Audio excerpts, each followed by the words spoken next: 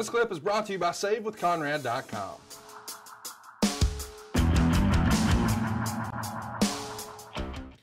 Well, Arn, it's November 22nd, and Jim Crocker Promotions puts on a matinee show at the War Memorial Arena in Johnstown, PA, not too far down the road from where I'm at, in front of an audience of 2,000.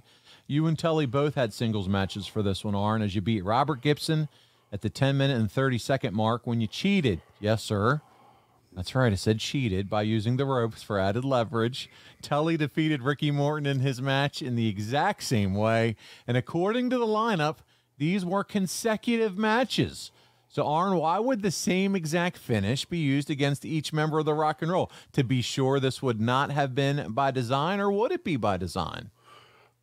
Maybe the idea was that if we got away with one, they weren't looking for the second one. There you go.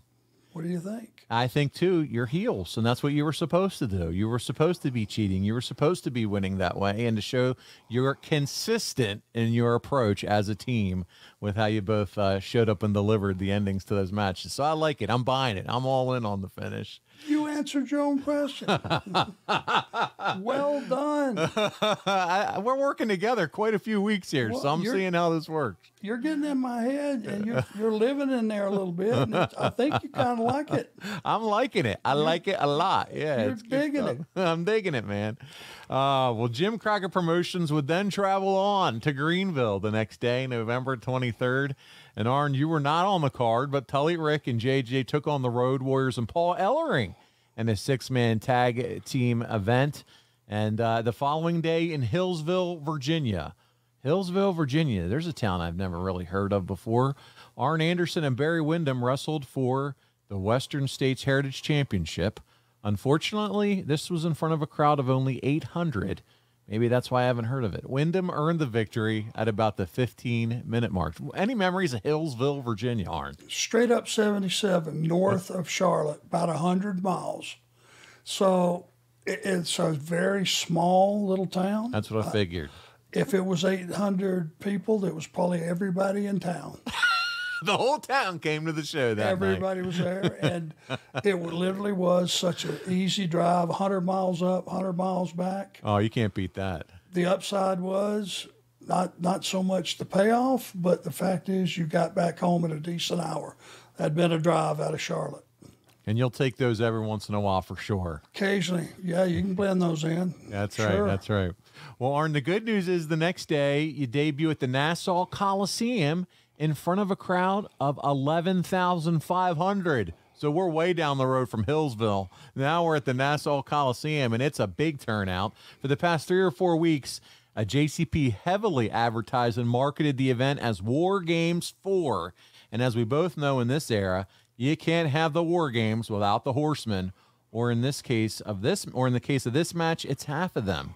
So check this out, and you may remember this very well. In the semi-main event, the Road Warriors defeated Luger and Flair by DQ, but as we mentioned, this event featured the War Games. Well, instead of delivering all the Horsemen as teased in the numerous segments on television, this War Games featured Arn and Tully teaming with the Midnight Express and Big Bubba. That's a whole lot of talent, my friend. And your opponents that night, NWA champion Ronnie Garvin, Dusty Rhodes, Barry Windham, and the Rock and Roll Express. And the win came when Bobby Eaton submitted to the figure 4 put on by Dusty. How about that? You remember that any of that match at all, or that unique pairing for you in War Games 4? I cannot believe that I don't remember. Yeah, well, no, that's what we're here. I'll help you relive these memories if I can get the words out.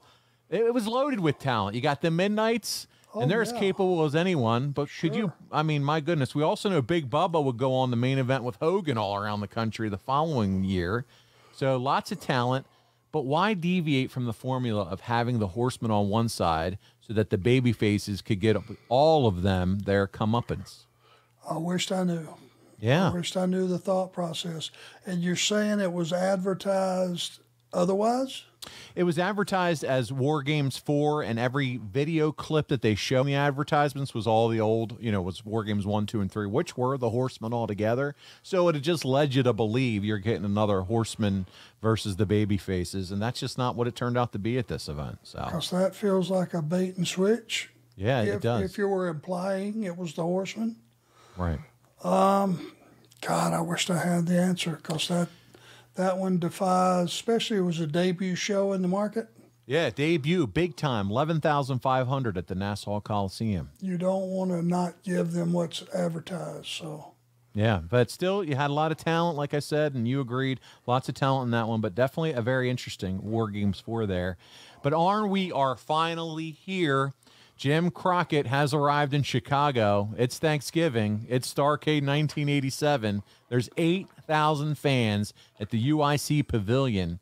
And naturally, Arn, all the Horsemen are featured on the card. Luger and Dusty battled for the U.S. title in a steel cage match, and Flair challenged Ronnie Garvin for the big gold belt, also in the cage. Third from the top, we have the matchup we've all been building to for the past month. It's Arn and Tully versus the Road Warriors for the NWA World Tag Team Championships.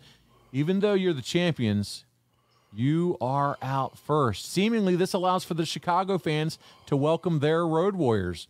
This pop is massive, as expected, Arn, and you've told us on multiple occasions that there was nothing like it when you were standing in the ring. The term Road Warrior pop was real. It was a very real thing. When that music is so good, Iron Man, obviously. Perfect for them. When it hit and they came through that curtain with that paint and the shoulder pads and big as a house, power walking down that aisle, it was an event. It was badass, man. Yeah, it really was. I don't know anything that was any more badass. And that's the perfect explanation. It was. And, man, they came through those ropes and we had no problem scattering. You know, it was just one of those things that you just have to, the more violent and the bigger the sports city, the more the pop. You know, it was just like they got it.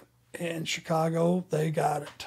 Yeah, here they are in their hometown, so it's electric. And so we're gonna get into this match. So in this one, there's very little feeling out process. You guys get to the action quickly, and of course, you're starting the match. And inside the first minute, you climb the top rope. You hear what I'm saying, Arn? You climb the top rope. Nothing good comes from Arn Anderson. We've learned on this show, climbing that top rope, right? Yeah, I mean, it's 50% at least something bad's going to happen. Well, and it did, because Hulk military pressed you out of the corner. Arn, you're a full-grown man, and he pressed you as if you weighed nothing. Were you ever concerned about just how strong the Warriors were, meaning that they might mistakenly hurt you? Oh, if they hurt me, it wouldn't have been a mistake. And yes, I was concerned every time they came down the aisle and I was in the ring. Big, strong.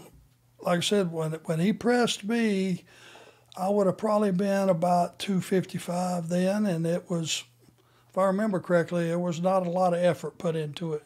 Isn't it something? Another grown-ass man just lifting you up, and I mean, you're just staring straight down as this guy just has you over his head. That's got to be like, wow, this is intense. This is crazy. Well, it reinforced what I already knew. Don't go up top, so it's my own fault. Well, the match continued with the Warriors using power moves on you and Tully for the next several exchanges. The crowd popped at every spot. Finally, about mid-match, you and Tully gained the upper hand when you clipped Hawk's knee. Well, he had Tully above his head in the military press. You and Tully worked Hawk's knee over, and at one point, Tully hit Hawk in the knee with a chair. In and out tags and double teams as you guys build the heat on Hawk, and you help you keep the advantage. There's a subtle spot here, but you cut Hawk off. Tully would lock in the figure 4 leg lock. Hawk refuses to quit, so you tag in and attempt a couple of pinfalls, but you're crotched on the third attempt. Hawk would make the hot tag to Animal, and as the action picked up, Blanchard runs into referee Tommy Young, knocks him out of the ring. Here we go, Arn. Then Animal dumps you over the top rope. Earl Hebner comes out. You roll in, get hit with the Doomsday device, and the Road Warriors win. Not so fast, my friends. Earl Hebner made the count, but Tommy Young reversed the decision because he saw Animal dump you over the top rope. We got this dusty finish, baby. The Road Warriors leave with the titles, and the crowd that was so hot for Hawk and Animal show their displeasure with boos and even chants of bullshit, Arn.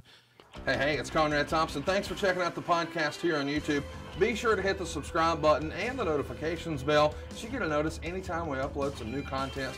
And go save yourself some money right now. If you're in a 30-year loan or you have credit card debt, it's not a matter of if I can save you money. It's a matter of how much. Find out right now for free at SaveWithConrad.com.